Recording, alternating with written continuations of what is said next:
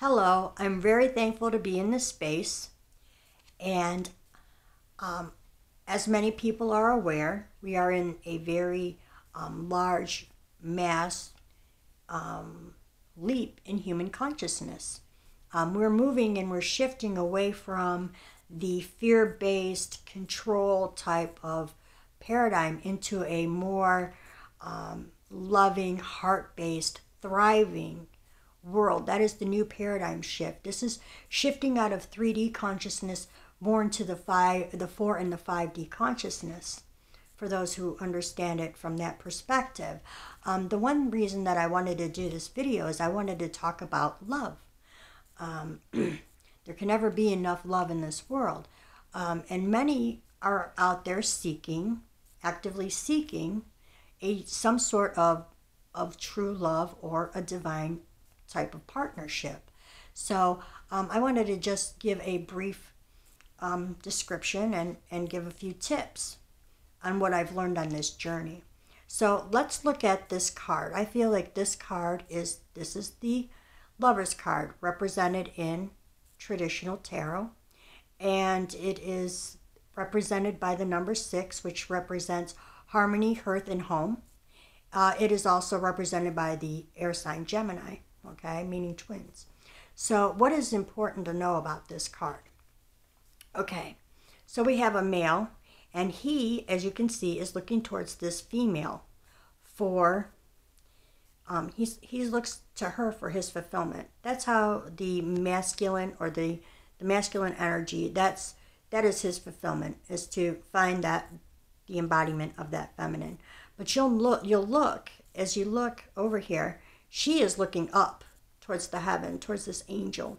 So in order to have that union, the feminine in this case then looks upward and bonds with spirit, with God, with source, whatever you choose. I choose the word God. That's how I identify my higher power as God.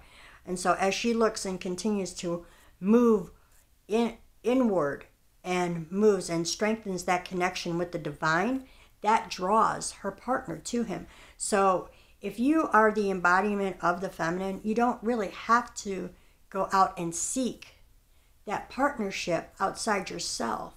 Learn to love yourself unconditionally and really know and believe that, that you are very powerful and that you have this very powerful connection with spirit, and trust the divine, because the divine will then deliver that person to you within divine timing, according to divine will, and it'll be absolutely perfect, and it'll be absolutely amazing when that happens.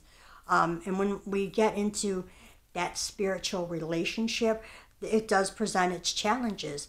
But when we're talking about love, it means sometimes we have to examine ourselves, and that's what that spiritual connection is. It's a lot of self-examination. It's a lot about purging and getting rid of and learning, like, to love, even love ourselves, even with our own flaws. Because if you're trying to attract a very loving relationship into your life, it starts with self-love. And and seeking it outside of ourselves, many times it doesn't last.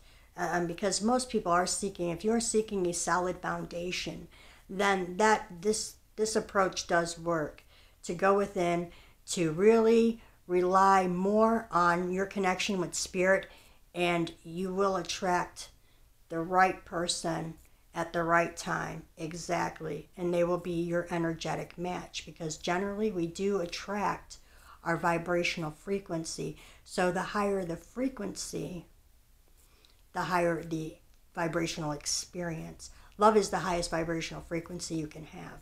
So when we become that whole embodiment of unconditional love, we attract much higher, very beautiful and very loving types of situations, experiences, and relationships into our lives. And so that's just what I've been discovering on this journey up until this point. I was prompted to share this video. How many more videos I'm going to do, I'm not exactly sure, but I am very, very thankful to be here. I'm very thankful to be in this space, to be able to share this with you. Love is the foundation for everything, you know. It really is. It's the reason we get out of bed every day, you know. I mean, are you going to get out of bed every day from a perspective of love, or are you going to keep, you know, getting out of bed every day because you fear losing everything, because we have all these attachments, you know, and that's part of that old paradigm that is falling away. You know, to be able to get up and greet the morning and just love our lives and love who we are, that's really an incredible experience. Well, I've rambled on enough, so thank you very much and have a beautiful, blessed day.